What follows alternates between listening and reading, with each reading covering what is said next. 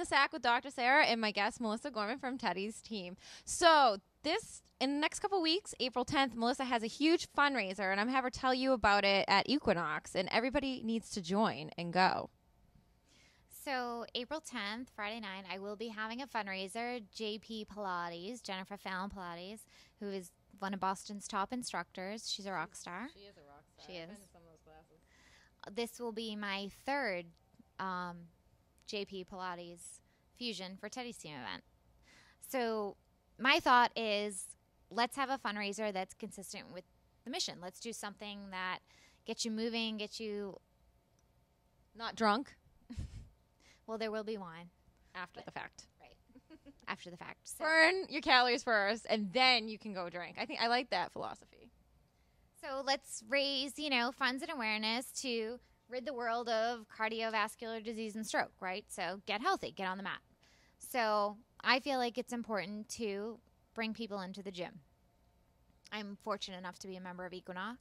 It's not fitness, it's life. So everything sort of ties in together. It does. Equinox is a beautiful place, so you get to go dabble in there at the event, too. Yes, you do. Mm-hmm. You don't have to be a member. Everyone's welcome. Open to the general public. So you will get a 60 or so minute workout with Jennifer Fallon Pilates, and you will get some Pinot after, red, white, your choice. And you will support a great cause that's critical to all Americans. So come join us. And red wine is good for, stroke prevention, I think. For the heart, so they say, but I'm not a doctor. They say that, but I'm going to go with that because I do like that whole concept. So that's very exciting. I've been to Melissa's events in the past. Unfortunately, we have a show that night, so we're not going to be there. But they do have a very special guest, and if you've ever wanted to meet this guy, now's your chance, April 10th, right? Stroke survivor, team captain, Patriots Hall of Famer, Tedy Bruschi. You get to work out with Tedy, right? I don't know if he's going to take the class. I'm trying to convince him to take the class, but he will be there. His butt will get kicked with JP Pilates. I've had my butt kicked at JP Pilates over in the North End. It's a good time. Indeed, you will. Yes. So are there any other fundraisers or any milestones that have come up for Tedy's team recently? Any anniversaries or anything?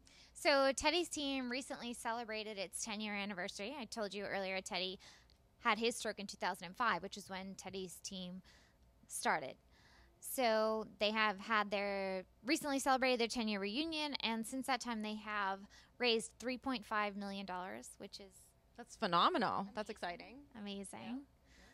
Yeah. And also, stroke has moved from when I started running from Tedy's team, and I started in October 2011. I'll never forget that phone call from Zach Blackburn. Welcome to the team. Oh. A team that I haven't been able to leave. So since then, it's gone from the number 2 cause of death to number 5.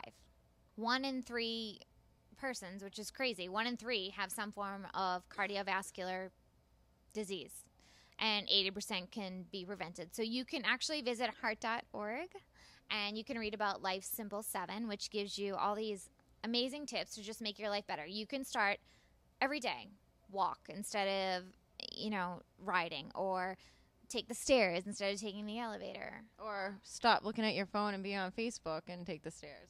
Exactly. Get off your phones, people. Although people are constantly walking on their phones through the streets. It's insane. And they're going to bump into everybody. Yeah. That's another story. 30 minutes a day, actually. 30 minutes a day is all you need.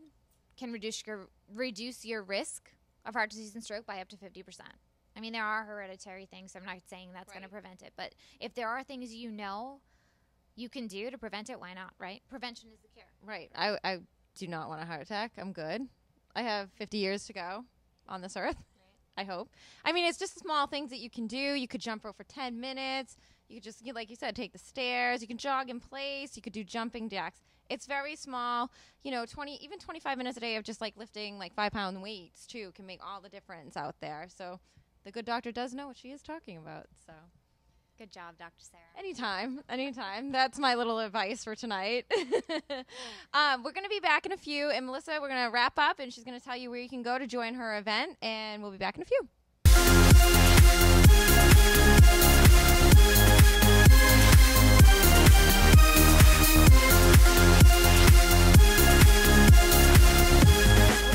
SAC with Dr. Sarah with my friend Melissa Gorman from Tedy's team. She's going to tell you a little bit more about her event coming up. What's the website that they can actually go to and find out how to sign up? So you can visit Jennifer Phelan Pilates on Facebook. There is an Eventbrite page. We'll put that link up for you because that's hard to remember. We'll definitely Great. put that up for you. Thank you. You can sign up there. You can sign up there.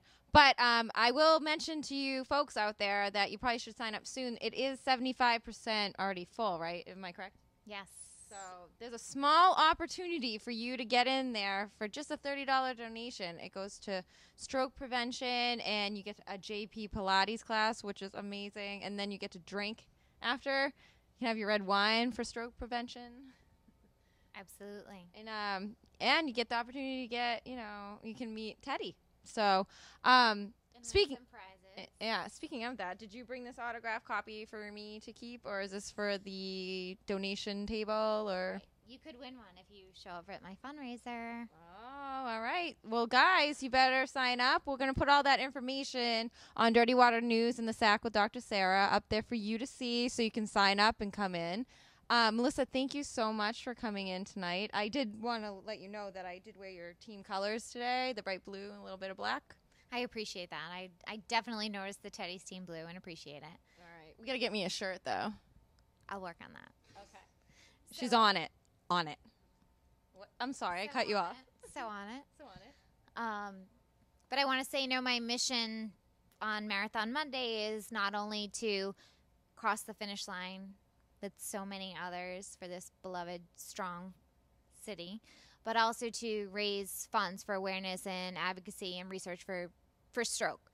So our mission is to fight it, to raise awareness, get the word out there. So if you can't donate, just learn the signs. Learn the signs, know the signs, spread awareness.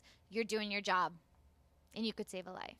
That's right. And Melissa, also you can donate to Melissa. We'll put her site up, her donation page. I mean, this is Boston. I love Boston. I am Boston. This is my heart and soul. And you should donate, and you should get out there if you're off that day, and you should support our runners. They've been running through treacherous conditions in the blizzard this year. I can't even imagine. My poor sister actually got hurt running because, she's training, well, not for the marathon, the Boston Marathon, for another one. And I just can't even imagine what it's been like, to go do your 20-mile run the other day. So it's been a brutal winter, but mile 6 into our 21-miler, so all the runners go out last Saturday, actually. They do their 21, and they sort of call it the dress rehearsal, right? You get out, the bus brings you out to Framingham or wherever your charity team drops you off. For us, it's Framingham. We run back in. You run the route in. But mile 6, you stop at the water stop, and you've got Tedy Bruschi and Heidi Bruschi and their sons, TJ, Rex, and Dante, handing you water and, Swedish fish. Well, that's worth it right there. I love the fish. But it is. Not the small ones, the big ones, the big fatties, like the better ones. The little ones, they don't taste so good. But it's a family affair, and Tedy's team has become family. It is family. Tedy's out there. He's supporting his team. He's running the show. He and Heidi are amazing, and they're doing a great thing for the world. They're doing a great thing. All right. Well, we're going to put up all the sites, the Eventbrite, Melissa's site, where you can go and donate to Tedy's team. Thank you so much, Melissa, for joining me. I'm very excited. Melissa's been a friend of mine since high school, actually with junior high, So it's been great to have her here talking about all the amazing things that she's been doing, and I'm glad to bring her to the attention of the Bostonians. Thank you. Thank you for the opportunity. We want to spread awareness. That's right. All right. Well, we'll see you next week back in the SAC. Have a good night.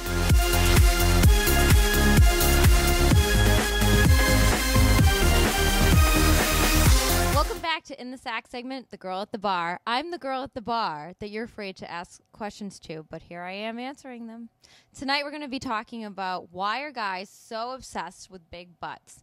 Do we need to go out to gym classes and start working out and doing squats? I don't know if that's a good idea. Is it because of Kim Kardashian? Is it because of J-Lo? Or even Nicki Minaj? Are they setting a trend that we don't want to get into? Maybe it's our yoga pants that we're wearing and turning men on as we walk through the streets of Boston. It's actually human nature for men to like big butts. For a while back, it was big boobs, and everybody was getting plastic surgery, and they were having their boobs done, and now people are even getting butt implants. Girls, stop. if you have what you have, and that's going to be it. But the reason why guys really are into butts is because every time they see a big butt and it's cute, perky, it's because they see you as somebody to impregnate. They think that you're very fertile, and they think that they're going to be able to impregnate you. It's just human nature. I mean, what are they going to do? They're men. Also, it's becoming trendy because it's like a taboo. It's a little bit of taboo to have anal sex, even do it doggy style. So, you know, something taboo, it turns men on. So, I mean, girls, get on all fours. You got to do what you got to do. However, please don't go to class and start getting your butt big, because you know what's going to happen in 10 years? Your butt's going to sag. And that's one of the best questions I've had this week. I'm the girl at the bar, and we'll see you next time.